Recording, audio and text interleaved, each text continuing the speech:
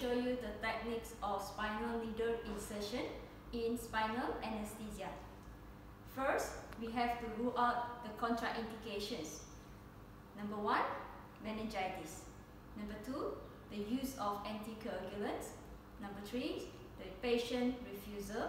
Number 4, any skin infections on the back. After that, we will came to the patients, introduce ourselves, explain the procedures to the patients, and get consent.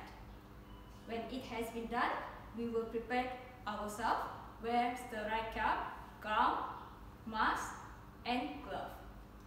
We will come and tell the patients to sit on the bed, and we will come and expose the back of the patients, locate level 4 and 5 spinal space with the hands at the superior iliac spine, putting thumbs at the midline of the spine.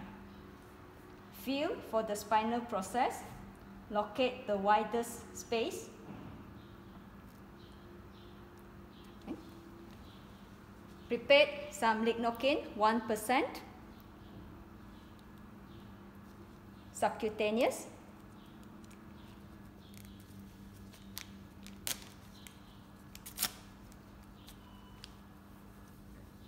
White alcohol in a circular fashions.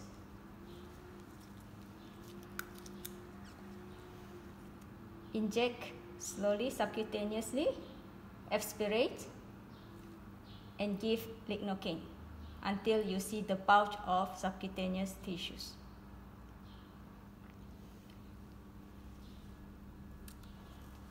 Apply pressures on the area of injections and wait 3 minutes for the lignocaine to start the effects. Then we will use cohexidines to clean the areas and wrap the patient with the linen on the back. Next, we will inform the patients that we're going to start the procedures. We will get the spinal needle, spinal cane.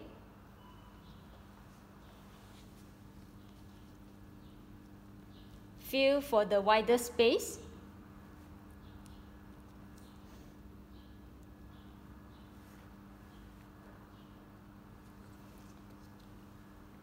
Introduce the spinal needle at cephalic angle.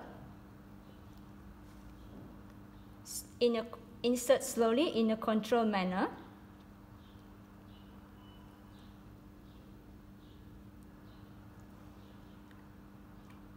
Until the subarachnoid space. The entry bevel of the spinal needle should be oriented to the longitudinal fiber. The entry of subarachnoid space is described as a pop sensation or a loss of resistance.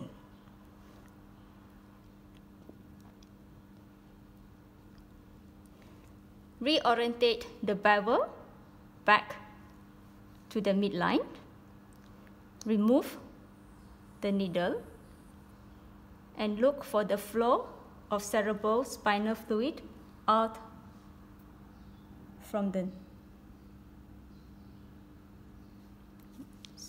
Okay. After you've seen the spinal fluids was flowing out, attach the syringe, which is already filled up with the heavy marking, 0.5%. In a very slow fashion, introduce the drugs into the spinal canal.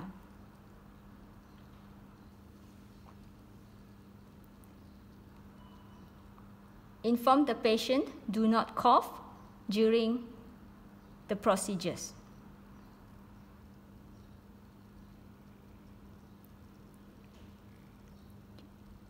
Once you have inserted the drugs, remove the syringe. Observe for the flow of CSF from the needle. Make sure there is no blood seen in the spinal needles. Slowly take out the needle and dispose in the kidney dish. After that, you have to apply plaster and tell the patient to lie flat for the next 6 to 8 hours.